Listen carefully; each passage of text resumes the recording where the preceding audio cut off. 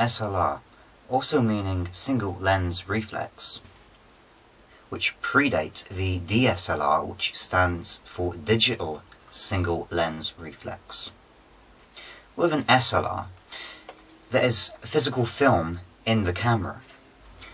Within inside this model, there is a film.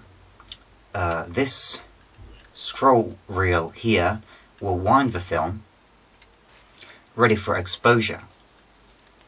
This particular camera can do 30 exposures, 30 images.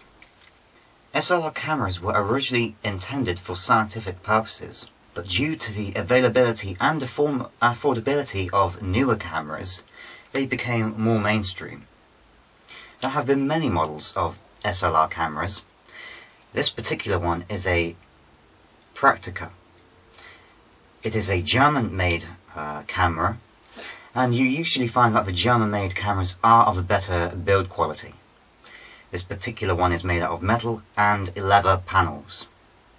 This is how you remove the lens from an SLR camera. You generally hold down a switch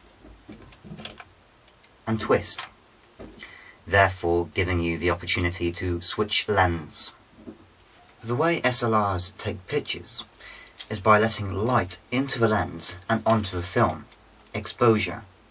So, I hope you've enjoyed this short documentary about SLR cameras, and I hope you have increased knowledge of them now.